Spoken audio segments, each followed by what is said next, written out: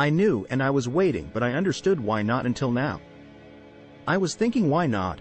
Why doesn't Mimi tell us the big secret of happiness? And here at last I and many of you will be lucky enough to have in our hands the key to the armored door that keeps us just a few millimeters away from the beautiful, loving, positive, and smiling.